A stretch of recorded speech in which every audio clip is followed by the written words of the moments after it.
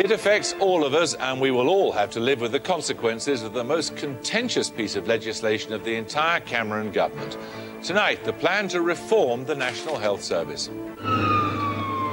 The legislation is far bigger than the law which created an institution all parties profess to love and protect. But does the system have to stay the same forever and ever? The Health Secretary tells us there's nothing wrong with the reforms, it's all about perceptions. I mean, you could say, oh, blame me as a communicator, but if people are literally distorting and misrepresenting what the bill does, I just literally have to fight back against that. These people have to make the health service work. They'll be putting their anxieties and hopes directly to the health minister, who thinks the whole reform is solely about making the system work better for patients. And one sun rises as another departs. James Murdoch quits News International. How long before News Corp gets out of British newspapers for good?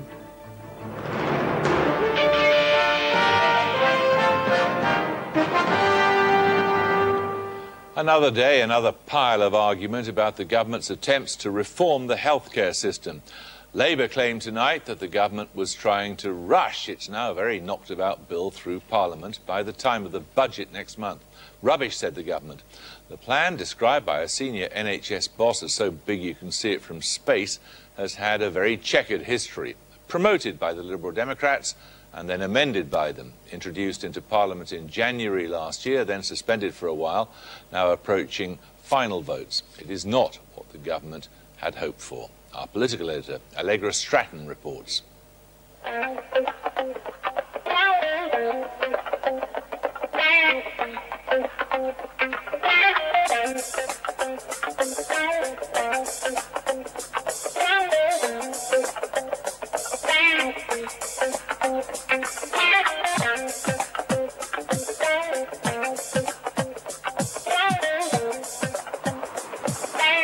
Away from Whitehall and Westminster to Worthing, a beach on the south coast.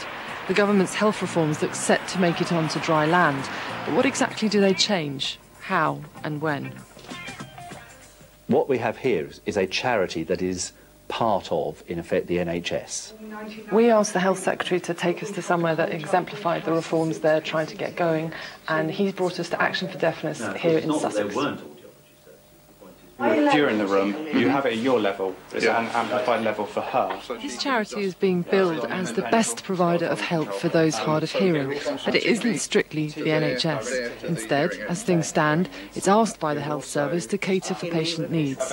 Lansley's bill is supposed to give greater agency to GPs through new GP commissioning groups to give suppliers like this, if they're the best for their patients, the work.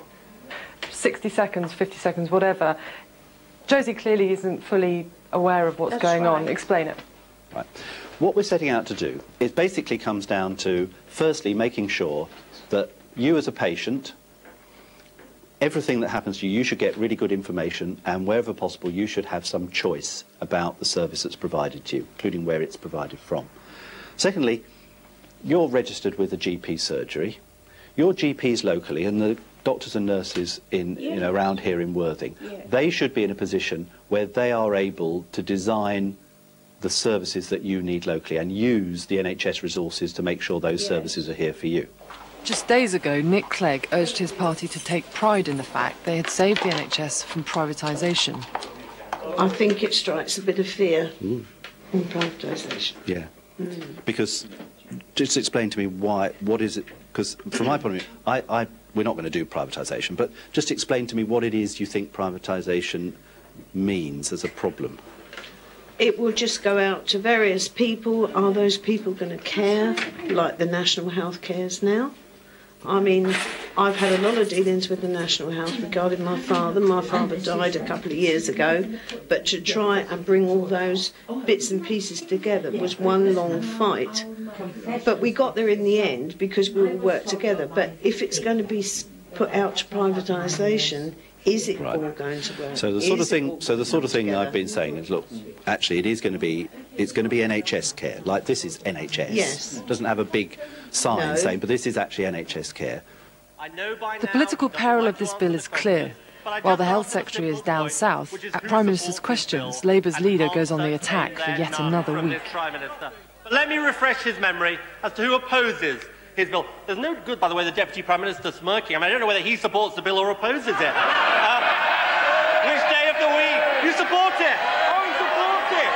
Oh, he supports it, Mr. Speaker! What you're saying is the critics don't really understand the bill. I have to say, there are a lot of things that I have seen said about the bill that appear to suggest they haven't even bothered to read it. That includes coalition partners, really, doesn't it? No. It does. My coalition partner. I mean, to be fair, Shirley Williams, actually, that's the point. You know, we've spent, you know, some considerable time working with Shirley and others in the Lords to get to a point where, yes, we are going to make some amendments, but they are amendments that give us, and them, a sense of actually finally putting precise reassurance in.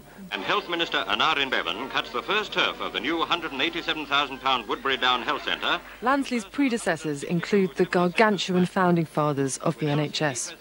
Is it up there with Beveridge, these reforms? I wouldn't presume to such a thing. Actually, I think... If they're going to last for a long time, they've got to be. The character of it, the character is very different from... If you go back to 1950, I mean, Aneurin Bevan said, look, there's this tension between a centralised funding system and decentralised administration. And actually, over the years, the fact that the centre has provided all the money has meant the centre has had all the control. Andrew Lansley was so trusted by the Prime Minister that years out of forming government, he was the only one of David Cameron's team to be promised he'd make the grade and go from shadow health secretary to the government job. The idea was no major reform, change, reorganisation, just steady as she goes. The public was to trust the Conservatives on the NHS. But now, because of these reforms, it's almost certain the NHS will be a battleground at the next election, and that was never part of their plan. It's one thing to get a bill through Parliament against opposition. Many have done it. But verdicts on policy come later, in the real world of people's experience. The challenge for this government is while they may will it to work, it's probably very soon out of their hands. Well, as you heard there, the Health Secretary was at a centre for the hard of hearing in Worthing earlier today. By happy chance, it's also the town where Oscar Wilde wrote The Importance of Being Earnest. So a good place to catch the embattled Health Secretary in the Spartan room his minions chose for an interview. Andrew Lansley, did you anticipate the sort of trouble you run into on this bill? Oh, yes, I always knew that there would be, you know, there's always noise. The NHS matters, so people make a lot of passionate remarks about it. And, I mean, you could go back, 2003, do you remember? It's only less than a decade ago. Alan Milburn put forward foundation trusts in legislation. He had 136 of his own members of Parliament rebelled against him. The BMA said it would be the end of the NHS. The Royal College of Nursing came out against it. That stuff happens. But the point is, you're the person who said in 2006 you were going to build consensus on the need for change. Yes, and we have, on the need for change. No, on the need for change, absolutely we have. And in fact, on the principles of the bill. Because if you look at it, not only amongst organisations, but last year when the Future Forum went to thousands of NHS staff in hundreds of meetings across the country, they established that there was a consensus on the principles. Would this bill have been any different if you had not been in coalition?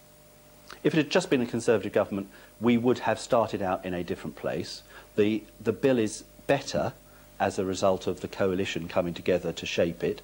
And actually, I think the central point from the Liberal Democrats' point of view has been local democratic accountability. Local government in the new health and wellbeing boards, bringing together health, social care, public health into a combined forum where local voices and local views can be added to professional views from the health service. Actually, it's stronger as a consequence of being a coalition bill. But, you know, if you can't take cabinet colleagues with you on a profoundly important piece of... But we have taken cabinet colleagues with us no, at each stage. They sign off on one thing and then they try to amend it. No, I'm sorry, that's... We, as a government, as a coalition government together, designed the legislation. We, as a coalition government together, Nick Clegg, David Cameron and I, we said, you know, we want to improve the bill, we want to respond to people's concerns. We did that last year. and I think we did that very successfully. Are you also going to maintain that this rigmarole we've been through, with the legislation being introduced, it being paused while there are consultations, then amendments are introduced, many of which you accept, that was also anticipated, was it? No, actually, because I thought that when we published the white paper, which we did in 2010, and we had 6,000 consultation responses, that actually most of the concerns would be there. It turned out that it didn't happen that way. That it wasn't until actually the bill was in the Commons that many people said, look, well, we're worried about this, we're worried about that. So actually it was important to pause the bill, to listen and to respond, and we did that. And I think actually what that demonstrated was the support in principle for the bill across the service, and it gave us a lot of recommendations, and we were able to accept them, which is why actually I think across the NHS there is an understanding amongst many staff that this is actually in a sense the bill they helped shape. Doesn't it also demonstrate that however well you may be on top of your brief, you are a hopeless communicator?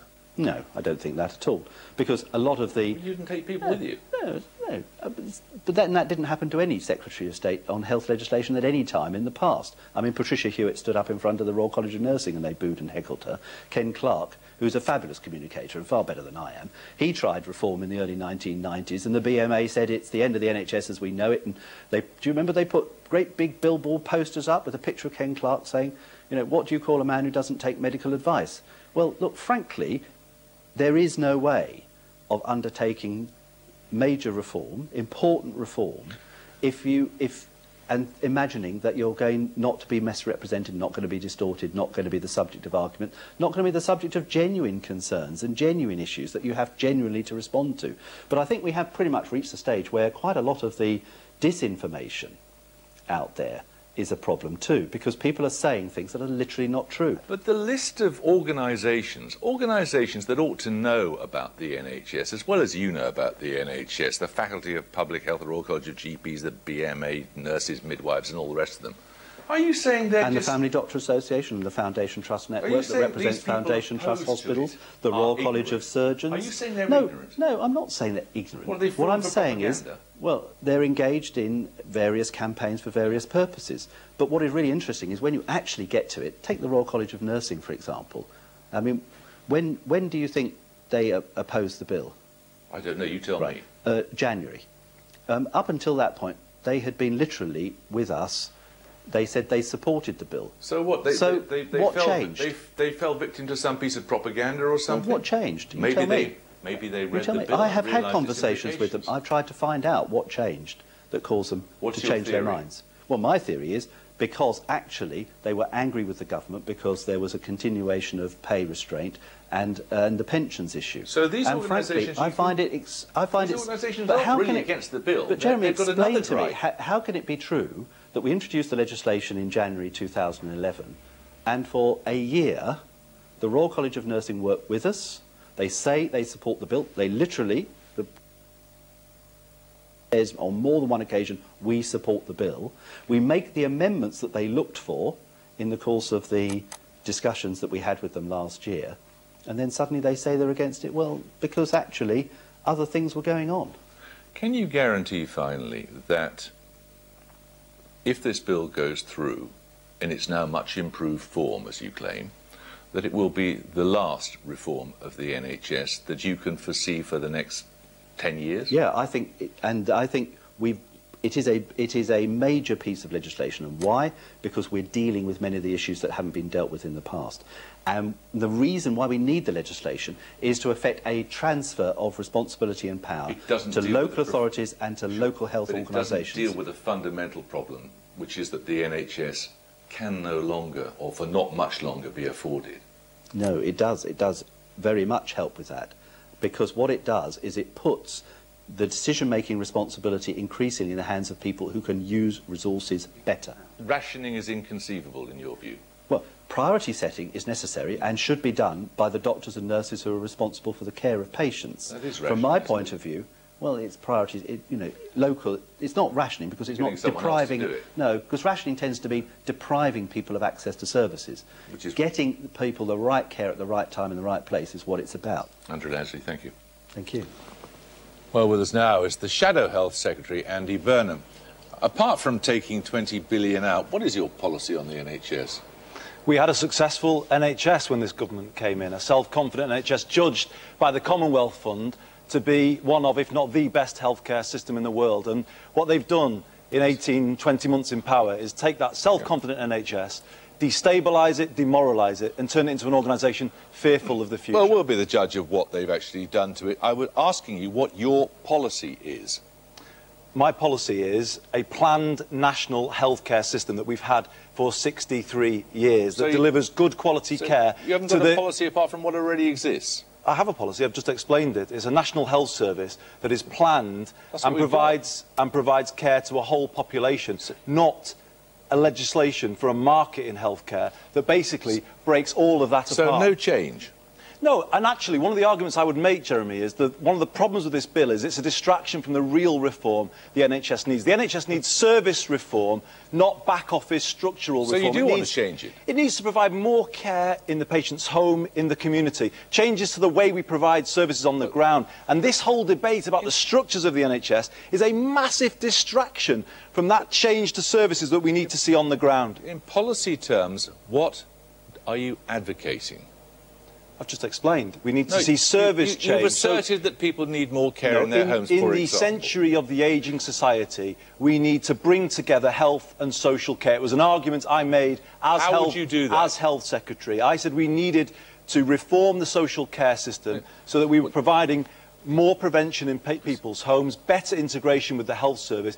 This bill is a recipe for fragmentation and a move away from the integrated care that we need to see. No, I'm just interested in what you want to do. I mean, is it just coincidence that when you're in government, Tony Blair boasts about the scars on his back that come, he said, from taking on vested interests in the public sector, and that when you're in opposition, you basically dance to the vested interest tune?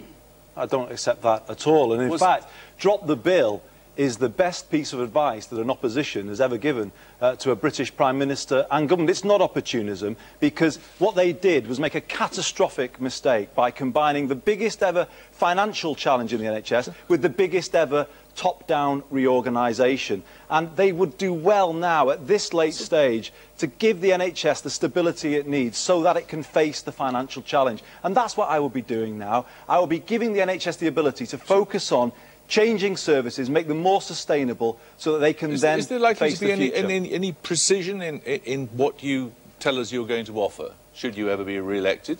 I was part of a government that took the NHS from a position on its knees in 1997 and turned it into one of the best, if not the best, healthcare system in the world. So I think we can say, with the lowest ever waiting list... changing? Yeah, but it needs service change, and I've always argued for that. And we made some difficult change to services when we were in government. We made changes to stroke services in London. We made changes to maternity services in Greater Manchester. These are the difficult changes the NHS needs. And actually, that's the nettle that all politicians have to grasp. If we're in this position where we're always using the NHS as a political football on hospital changes, then it will never get anywhere. That is what the NHS should be focusing on. This bill is a massive distraction from it. Okay, Andy Burnham, thanks very much. Thank you.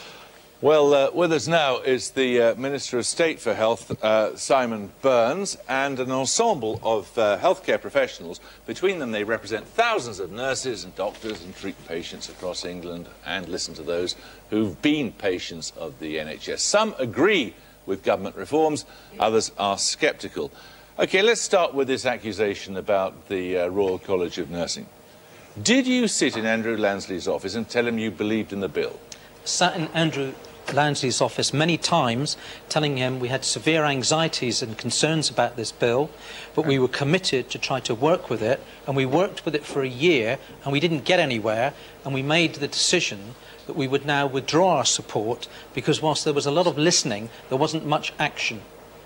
So you did tell him you supported the bill in one sense, but when it came to it, you decided you couldn't. We thought it was the responsible thing to do with the elected government of the day to try to work with this to see if we could change it, and we didn't succeed, which is why we withdrew it. Very significant difference of emphasis. What's your recollection? Well, I was at some of the meetings, but not all of them, and certainly my recollection is similar to Andrew Lansley's.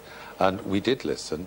We have made changes that responded to what the Royal College of Nursing was asking for. For example, they wanted a nurse on all the clinical commissioning group boards. Following the Future Forum review, we have accepted that, and that is now happening. Is your recollection about the behaviour of the British Medical Association in any sense similar? Well, with all reforms, there will be people who are for it within an organisation, people who aren't. And what we found with the responses to the consultation document was the BMA was supportive of some things, but to be fair, they were less happy with others. When the Future Forum reported its recommendations, which we accepted last June, they warmly welcomed that because we were taking on board ideas to improve and strengthen the bill. So, Dr. Hamish Meldrum, did you also initially support the bill? No. No, you never supported it? Never supported the bill. When the white paper came out, the headlines, which are about better clinical involvement, better patient engagement, quality, I mean, that's motherhood and apple pie. Of course you support that, but when you read what was beneath the headlines, no, we didn't support it. We engaged in the consultation process, and in fact, 3 months after the bill came out, we had a special representative meeting asking for the bill to be withdrawn. So to say we've supported the bill, I'm sorry, is a travesty of the truth. But you also opposed the setting up of the NHS. No, we didn't. That's another long and oft-repeated myth. The doctors, actually, the BMA proposed something that... Actually, don't look so surprised, Jeremy. Did he not say, I'll get their agreement by stuffing their mouths with gold? That was about the contractual arrangements within the NHS. It wasn't about... Well, it wasn't about the NHS itself. The fact was that doctors did not want to be state employees and actually... You just don't like change. That's your problem, isn't it? That's not true at all. I've been a GP for over 30 years. I've seen massive change, but it's been evolutionary change, not structure. I mean, the trouble is I've seen 9 structural reorganisations that have actually made the NHS worse in many respects because of the reasons. They've been a huge distraction, they've been very costly, and they've taken the eye off the real change. Do you think the spokesman for the vested interests in the National Health Service are really adaptable? Well, I would hope that they have the best interests of improving the NHS. Can I just pick up on one point? I was asking about your experience rather than your hopes. My experience of them. Yeah. I have found at times they have been prepared to discuss and to engage. I'm just disappointed that they have come to conclusions that I don't think are in the interests of moving the NHS forward. And what I find particularly disappointing about the BMA is they have come out against the bill, but at the same time at that special meeting, they voted for one of the core ingredients of the bill, which was clinical commissioning groups. OK. Now, Dr Alessi, you actually support this bill. You are a GP, aren't you? Yes, I am a GP. So you're singing from an entirely different hymn sheet than the BMA. Well, I'm looking at this on the basis of my consultation with my patients. And I can think of the way things will change in the future. Things won't happen very quickly. Change is not going to happen very rapidly. But we are going to get to a situation soon where we're going to manage the interfaces between the bits of healthcare better. And we're also going to have more control over what happens to our patients than we have at the moment. And that's what all this is about. You think it actually gives you freedom? I think the change has been palpable. The discussions I'm having now with my colleagues in hospital is completely different to what it used to be before. They have been liberated as well. They're able to speak to me. Before they just the doctors, trades unions, angry. No, I'm saying the fact that that's happening even before the bill's passed shows that you didn't need a bill to allow that to happen. I mean, that's the whole point. I mean, you know, you can't say this is all due to the bill. The bill is not even in law yet. Yet these things are happening, were happening. And the fact that doctors want to do the best for their patients, as Sam Everington, who sat on a platform with Andrew Lansley just over a year ago and was, but as he said yesterday, just because we want to do the best for our patients doesn't mean we support this bill, and we don't. Marilyn Punt, you are a GP. You also think there's a lot to be said for these reforms.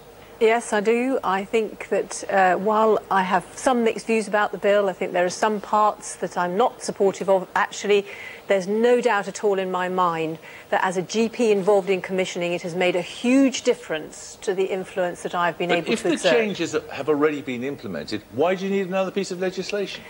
I've been trying to change things for the better for about 15 years, and up until this legislation, which attracted everybody's attention, I have not been able to get the traction that I needed to effect change.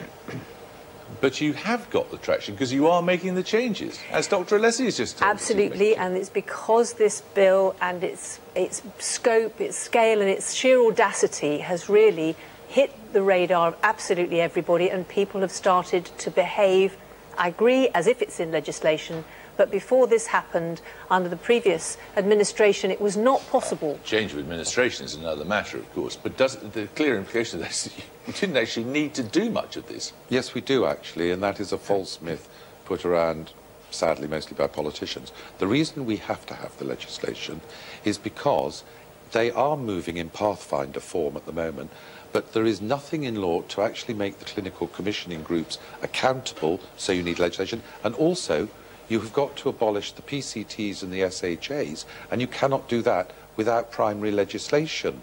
And that is why it needs the legislation to actually make it work. And so, of course, you speak for a number of patients' organisations.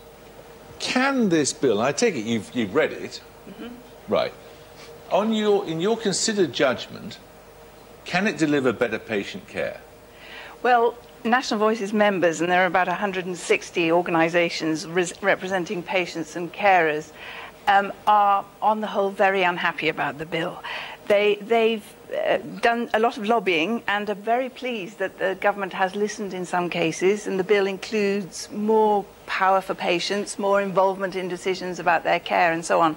But it's a real distraction from the major issue which faces our health system and everybody else's, which is people with long-term conditions who want joined-up care. And the problem is that this bill seems to represent, or certainly the concern of our members is, that it's going to make care more disjointed, not more joined up.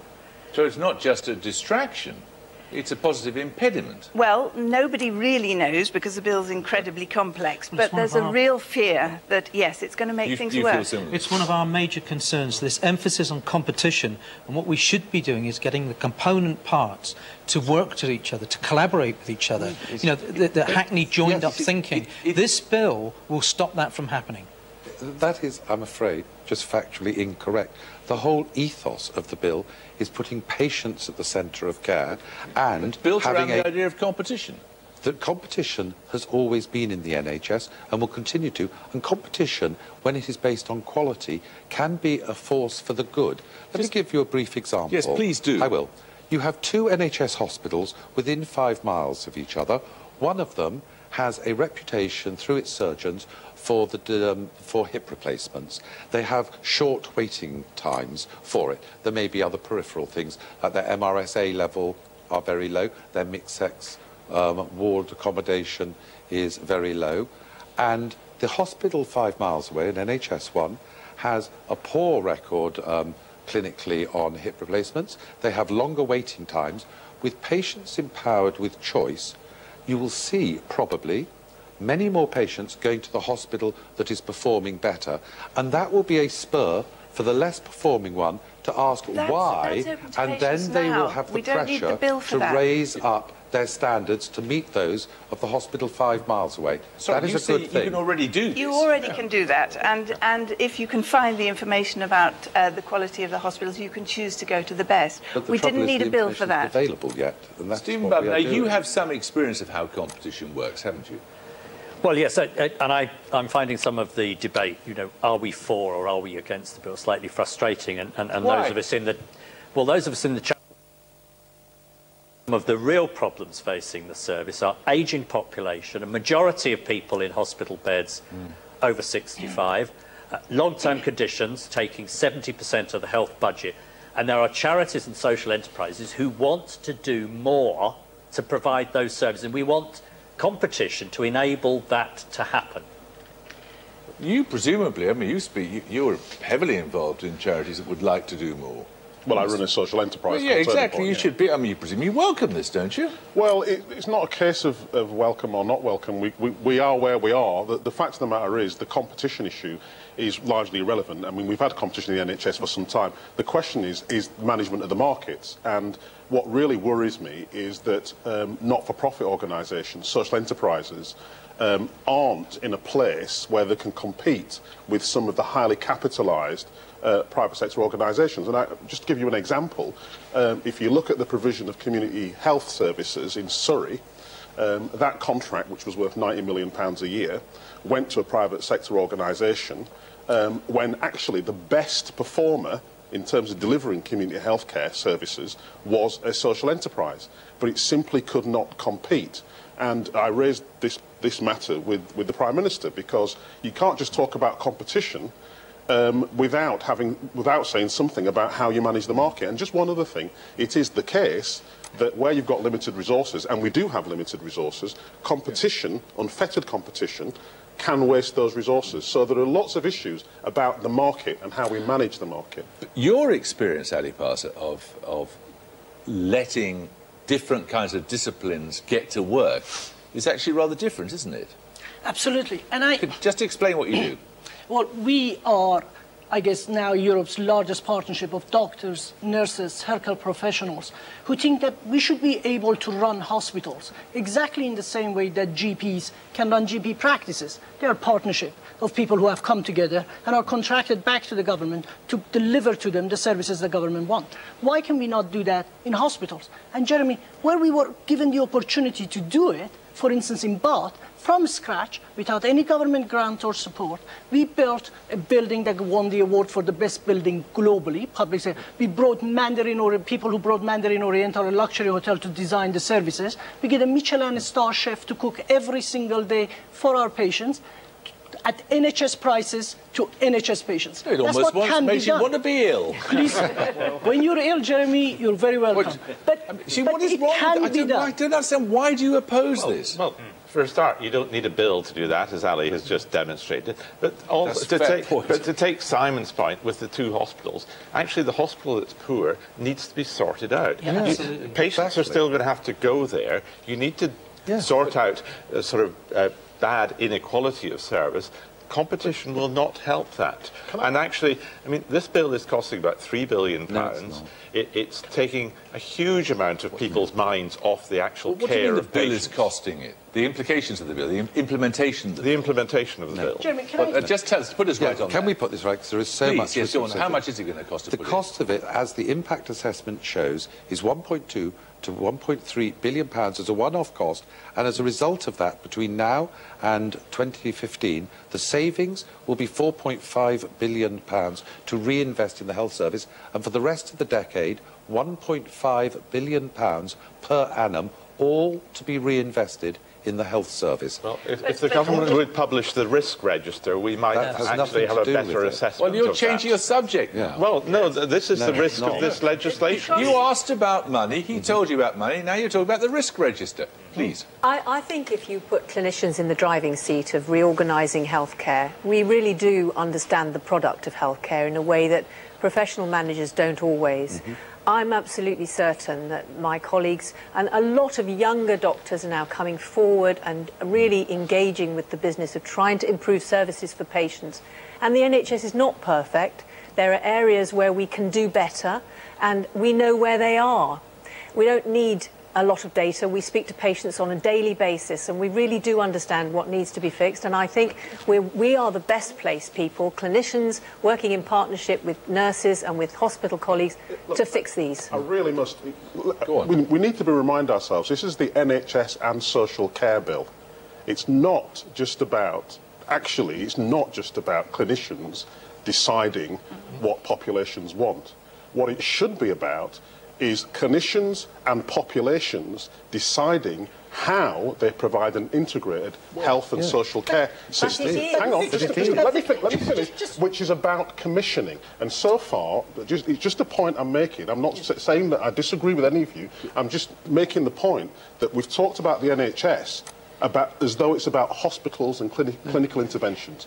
It's the NHS and social care bill. We're not going to save 20 billion unless we integrate health and Shaw, who said that all professions are a conspiracy against the public. Surely the NHS is about patients. Yes, that's my point. And that's my point. It's the NHS and social care bill. Patients want to be in the centre of this, and they want to have care that's well coordinated and meets their needs. And the problem with this is that this shake-up of the NHS is putting organisation against organisation. It's dividing professionals. It's actually not helping. It's going to take about 4 years before the commissioning groups really learn how to do it. OK, it'll take some time to settle in. And in the meantime, a lot of people are going to be ill and want better coordinated care. You look at countries who, according to OECD, have the best healthcare quality in the world. France, Germany, Switzerland.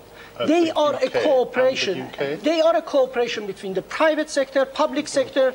The private sector in Germany runs more hospitals, more healthcare provisions than the public sector does. But it does it in a regulated market in which people can't cherry pick, in which people need to focus on the patients, and that's what we need to focus on. We shouldn't focus. British public is not concerned on whether the service is provided by public sector, private sector, government. It's concerned about whether it's fair, it's accessible, it's free at the point of delivery. And we should focus on making sure that happens. And when that happens, everything will be fine. And by the way, for those who think that the private sector or the social enterprises just take the cherries, let me say it here and now, please, give us all your potatoes.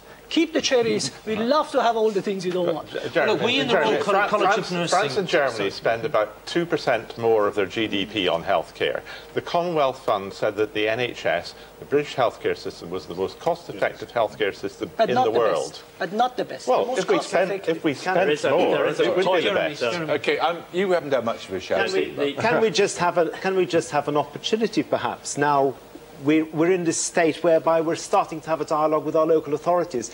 This has started now. Let's just give us the oxygen we need to make this happen. We need the space, we need the time to make this happen. But all this I wonder if you feel, though, as a practising GP, that in a sense this is rather missing the point.